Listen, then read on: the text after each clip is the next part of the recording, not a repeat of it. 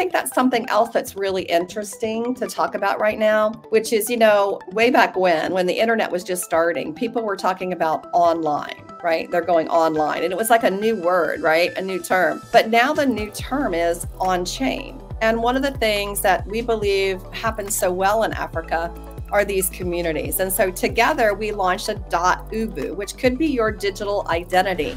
How's it, everybody? Welcome to another exciting episode of Exponential Africa, where we explore the cutting-edge technologies and innovations shaping our continent and the world. Today, we dive into the future of decentralized identity, which affects almost all of us in our lives because we all have our own identity, and how it's poised to transform the digital landscape. Our guest is Sandy Carter, the COO of Unstoppable Domains, a trailblazer in the Web3 identity space. Sandy has been at the forefront of this revolution, helping to build a more secure, user-owned internet. And we'll discuss her journey in the Web3 world and explore the game-changing potential of decentralized identity. Make sure to like and subscribe to our page. And with that, let me welcome Sandy to the stage. Sandy, how are you doing? Oh, I'm doing great, Mick. How are you? All good, doing great. And where are you coming in from today? You're all bundled up there. It must be cold, huh?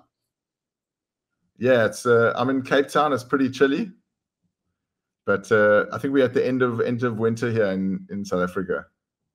Oh, that's good. That's good. Yeah, we're almost at the end of summer here where I am. So we'll see. We'll see what happens. So yeah, I think your timing is going to be right. When you come to South Africa, it's going to be the start of summer, so it should be good.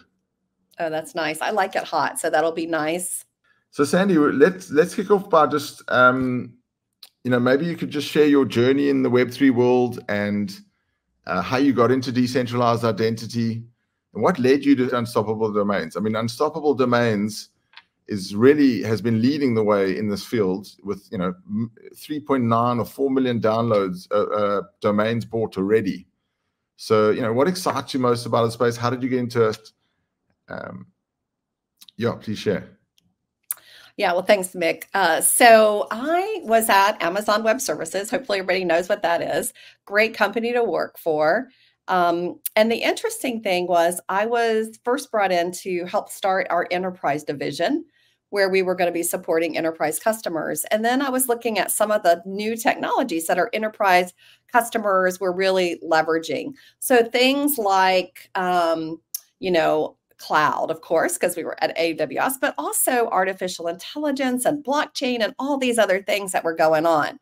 And so as I came in, I started looking at, probably a couple of years in, I started looking at a lot of these technologies. And as I did the deep dive on blockchain, I was so intrigued because I was seeing tons of Web2 companies use it, like hospitals for supply chain or manufacturers or a lot of regulated industries, which I ended up focusing on at the second half of my time at Amazon. And so I started doing the deep dive, going down the rabbit hole on blockchain. And of course, there's so many cool use cases. Decentralized identity is one of those. And I wrote an article that was posted about kind of a point of view about the future of blockchain and where it's headed.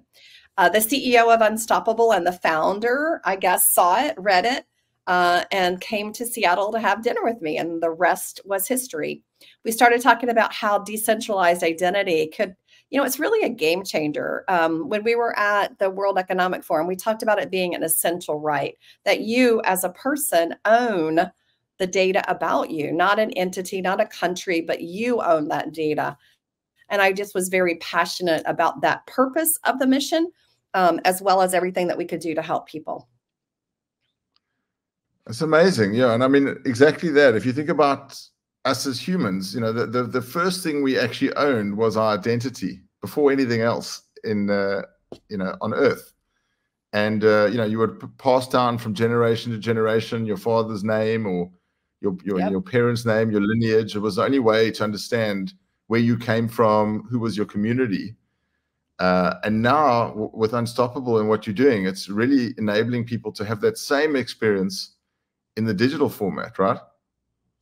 That's right. In fact, if you think about it, a lot of people are like, well, I already own my identity, right? I have a username and password on this platform or that platform or that platform. First of all, you have multiples, which is a problem. But the second thing is you don't actually own that digital identity. We saw this really clearly with, when Twitter rebranded to X, somebody owned the identity X and it was just taken because he didn't really own that identity, right? And then if you think about Facebook, I have tons of people who are on Facebook that are small businesses and they put up their site or they have commerce there and then it's just taken down. Why? They don't know. And then boom, it's just put back again. And so that's not owning it, right? If you own your digital identity through Unstoppable, you own it. It lives on the chain. On chain is what we call it now, on chain. And that makes it really powerful because then you own that as well. And Mick, I think that's something else that's really interesting to talk about right now, which is, way back when the internet was just starting, people were talking about online, right? They're going online. And it was like a new word, right? A new term. Like now it's so natural. Yeah, you're online, of course. But now the new term is on chain. And it's coming the same thing as online. When online started, it was on dash line. And then it was on dash chain. And now it's online, one word. And now on chain, one word. Some people will try to correct that spelling, but most will now leave it on chain. I think that's really, I know it seems small, but I think it's a big transformation for the way people are thinking about things. Like, is this on chain? Is this data on chain? Is your identity on chain, right? I think it's so powerful. So powerful. Yeah, I think that's such a brilliant point. And it's those little nuances, almost, slowly we evolve and develop into these new formats or these new mediums. And it's those little steps that get us there. And I think that's a great insight to that, because in our world, we used to talking about being on chain, but you're so right. Most of most of the world, it's a very new concept for them. And I mean, how does it work exactly, being on chain, or, this idea of decentralized identity or owning your own data, Web3 as an example? Yeah. So if you think about the way it works in Web 2, when you store your data, it's owned by an entity or a company or a country. It's owned by someone and it's stored in a centralized location. Being on chain means that it's actually stored as blocks of information and it's distributed across many different areas. So no one person, no one entity, no one company, no one country owns it. It's blocks of information. And I think that's so powerful because no one person owns it, no one person can shut it down or change it. What I really like too is decentralization gives you a lot of great capabilities that you can do that you could not do without having it be on chain. And there are many different things. I know we'll talk about them, but having soulbound tokens means it's something that's yours. You can't transfer it. Or just a token that you can transfer because you want to provide it to others. So I think there's so many powerful concepts. I was at Davos this year in January, and while not a theme, what I noticed across everything was everybody was talking about going on chain. So like NASA was talking about space debris and placing it on chain for giving out fractionalized ownership. We heard clothing companies talking about being on chain for authenticity so that they could prove this blouse was by somebody. We heard food companies talking about putting their origin story on chain so they could prove that they were sustainable and organic in everything they were doing. And so it was interesting. While not a theme, a horizontal theme, it cut across every different presentation I went to at Davos. So I think it's coming, it's coming. Amazing. Yeah, that's I mean, I think, it seems like a no-brainer when you understand how the technology works and, how it's going to improve all of our interactions with, taking friction out of the system, using smart contracts on chain to take out a lot of the intermediaries or, blockages that normally, that we all live with in today's processes and systems. What are some of the, I know it's early days and, a lot of the use cases are around identity, but what are some of the applications you've already got in motion, and some of the things that you are coming up very soon? Well, I'll give you a couple of examples. One is, I think, a personal example. A friend of mine was born in Venezuela. She lives in the U.S. now. Her mother passed away about a year ago, and her mother gave her her birth certificate. It was a piece of paper. She went to look for it. She couldn't find it. Could not find her birth certificate. Well, in the US, I don't know about in South Africa, you really need to be able to prove like you were born, what year, what day, etc. And so she called the hospital in Venezuela. It has burned down, so she doesn't have a contact there anymore. And she called me up and she said, oh my gosh, if I had one of those digital identity thingies you talk about, I could have my birth certificate online and I could just grab it and get it versus all the things I'm having to do to get it. What a great example, right? Digitizing your birth certificate. We know that California, West Virginia, New Jersey, a lot of these states in the US are now digitizing your car title. Now think about that. That's kind of cool, right? So your car title now will become on chain. And now you can find it. You can hide it too. So if you don't want people knowing you have 5 motorcycles, it's okay. You don't have to share it. But now you can digitize. I think there's a lot of options here for citizens. This is one of the reasons why we started working with Austin, the city of Austin, because we see so much potential for citizens to have digitized driver's license, Chamber of Commerce membership, car titles, the whole 9 yards. I think that's a great use case. Another use case that I think is really cool. Oh, by the way, I just wrote about that use case about digitizing car titles and what states are doing in my Forbes article too. If you want to go read all the details, one of the companies is called Champs Title. And then there's like 2 or 3 companies that are doing this today, which I think is really, really interesting. Another company is digitizing this information, placing information on chain for pets. So think about how many pets there are in the world. There are tons of pets, and people love pets just like they do their own sons and daughters. And so what they're doing now is they're putting information about the pet on chain, and they're doing that. It's all secured by the blockchain, and they're using artificial intelligence now on that data to provide customized recommendations. So a pet parent can find out, oh, well, this is a good, a good food for my Shih Tzu, or this is a good food for my German Shepherd, or, this is a great toy. So it's crazy, right? That people are doing this for their pets. Other interesting things are diplomas. LinkedIn had stated that about 1/3 of people on LinkedIn who put they went to a university actually didn't go to that university. In fact, Friday, I was talking to a reporter, and she goes, "Oh, I noticed that you went to Harvard. Was that like the real Harvard?" And I was like, "Yeah, I've got my MBA from Harvard."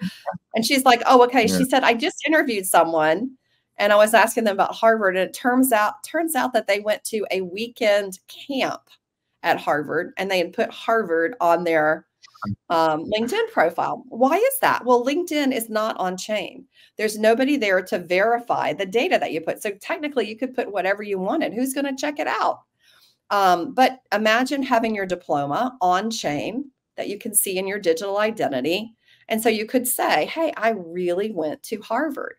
We're seeing people do this for ticket. I mean, I could go on and on and on, Mick. There's so many real world use cases. It's just incredible. Yeah, like I think what's on that LinkedIn example, I heard that LinkedIn is actually looking at bringing in blockchain into LinkedIn so that you could very easily, as Harvard, share your smart contract with LinkedIn. When a user connects their wallet or identity, their degrees are just showing, and there's no trickery. Because we also have, interesting to hear that 1/3 of all the degrees on there are false. But this would stop all of that. And also what's so interesting. Absolutely. Sorry, go ahead. A lot of these examples you spoke about are physical applications or real world examples. But also in the digital formats, it's pretty much the same use case, because you use your identity or your own domain to hold all your digital assets. And we've just launched the africarare.ubu domains, now that you can, as the first TLD in Africa, with Unstoppable, Africa Rare and Unstoppable. And that will allow the users to be able to hold all their land, their profiles, their interactions, their gameplays, a host of variety of things. Do you want to share a bit more on some of the other digital? Yeah. I was going to say they're wearables. Yes, we have. So we consider our digital identity platform almost like the hub, right? Where you store everything. You can store physical digital assets there, like digital assets that are now represented by, physical assets that are now represented by a digital element or a digital asset. So for example, you could have all of your wearables inside of your digital identity. These are wearables that you can use in the metaverse or in a game. And I find this quite interesting. One of my daughters just celebrated the birthday with one of her little girlfriends. And so I asked her girlfriend what she wanted. Now, I thought she was going to ask for clothes or jewelry, or I knew her mom was redoing her room, but all she asked for was Roblox. The Robux that are out there today that you can use in the game. If you don't know it, you have to go check it out. It's like a virtual world, primarily today used by kids and boys and girls, but adults are coming in too, for sure. But it was fascinating to me. And so, being a good mom who's an entrepreneur as well, I was just asking her, like, why did you not ask for like a shirt or a necklace? Why did you only ask for Roblox that you can buy digital assets with? And she said, oh, Miss Carter, well, that physical assets is going to go away. My digital bedspread, my digital necklace, I can wear it until I'm really old. I can have it forever. What a difference in mindset. What a difference in mindset, right? Between the next generation and where we are thinking about, oh, that's not a sustainable asset. The digital one is sustainable. That's so cool. Yeah, I've never heard that one, but I think that, it's so important to the youth to have this identity, or where they're hanging out with their friends, to be able to badge who they are. And and I love that concept of that it actually needs to keep the value. It actually holds its value over time, and it doesn't decay like physical goods. Yeah, she was telling me, she said, my favorite shirt, I just outgrew it. I had to give it away, but I've got this digital shirt that I love and I wear in Roblox, and it's going to be with me forever, right? And that's true. But, imagine, I'm sure you have the same experience. I go in to sell a corporation on getting their digital identity, and they're like, I don't get it. Like, why would I want something digital? So I have to take time and explain everything. Here are these kids, they get the digital piece. They want to know what we can do with it. What's the utility? How do we get going on it? And right, it's a different mindset. Yeah. It's quite fascinating. I think that when that group of kids comes into the workforce, I think this whole area is just going to accelerate, because they know and they understand it. They're used to playing games online. They know the value of a skin and, a metaverse. They understand all of that, right? They're digitally native. Absolutely. Yeah. And I think that's, I wanted to ask you about some of the challenges that you're facing when trying to, exactly that, to include this into mass adoption. And what are some of the, do you believe that this will help improve the world, or create a more inclusive and equitable digital world, at least? I really do. I think that, I think in terms of inclusion, we try to make the price of a digital identity very easy to acquire. In some places, we did a free giveaway for a while.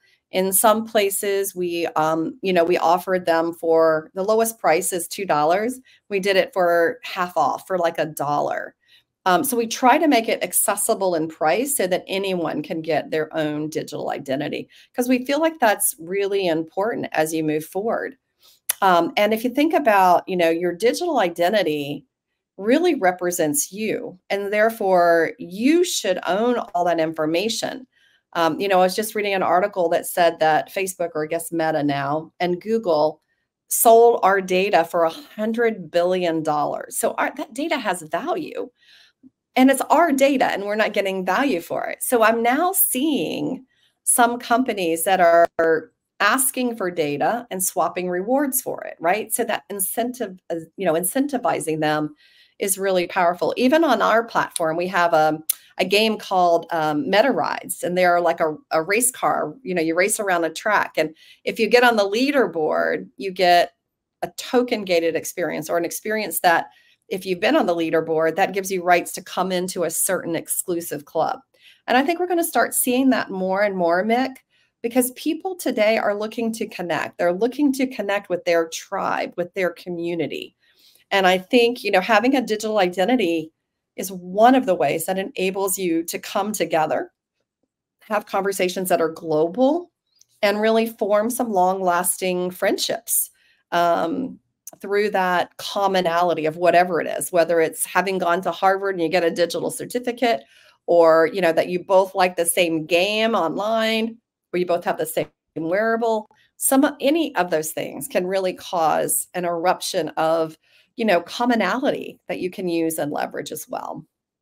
Yeah, it's so exciting. And I think even for corporations or organizations or community, people that have large communities, it's a great way to include the whole community and to share with them, because they get ownership in that community, and you can very easily, reward them with, different physical or digital rewards or assets.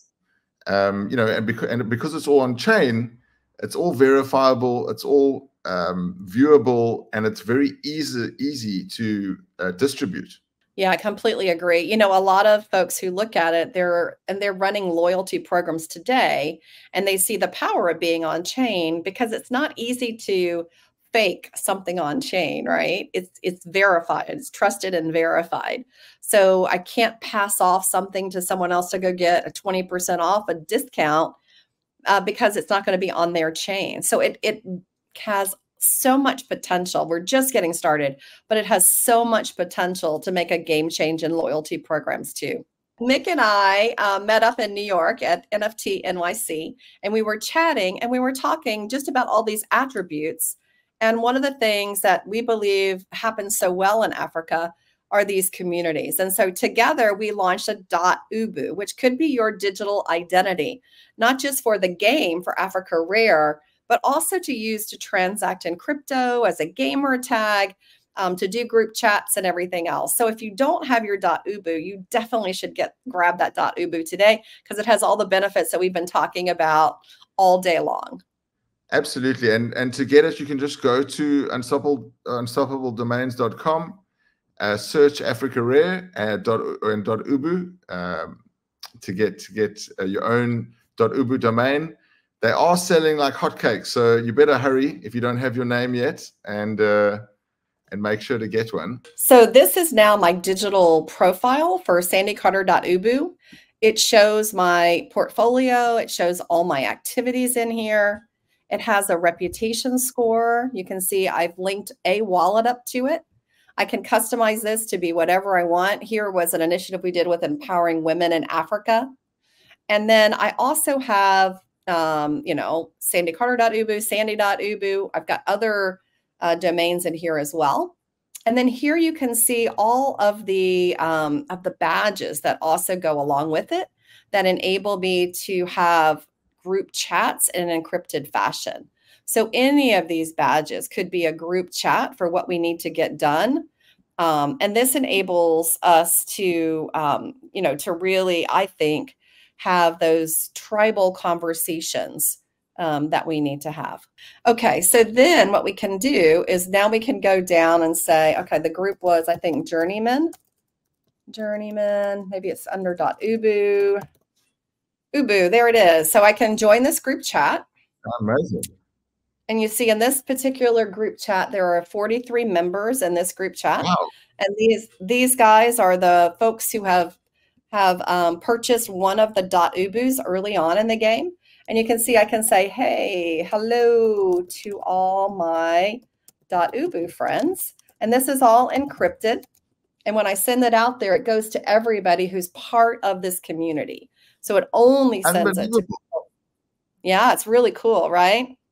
And you can do that for multiple groups that are out there today, that you can showcase messages and that sort of thing too. So here's my journeyman one. You can see this is Polygon, where Sandeep communicates. These are my whales. So this is where I communicate with our best customers. You can see Blockchain has one, Secret, Pog, Anime Addicts. Luca has Arctic Ambassadors. So you can see I belong to all of these groups, and then any group that you belong to, you can chat with everybody, maybe even get some alpha from Mick, as you go along. Yeah, that's incredible. Yeah, so I think especially for the people of Africa, this is such an important tool to upskill, to empower, and to really allow our communities to not be left behind during this technological transformation. So thanks so much for that. And we're going to hear a lot more about it at the Singularity South Africa Summit, taking place 21-22 October. Make sure to get your tickets if you haven't. And thank you, Sandy, for sharing your insights and expertise on this incredible future of decentralized identity and owning our own data. It's clear that this technology holds tremendous potential to reshape the way we interact online and create a more secure, equitable digital world. So thank you so much, Sandy. Thank you, Mick. Let's go on chain. Let's go on chain. And to all our listeners, hope you enjoyed that. Make sure to like and subscribe. Go out and get your own .ubu domain, and we'll see you soon. Keep smiling. Cheers.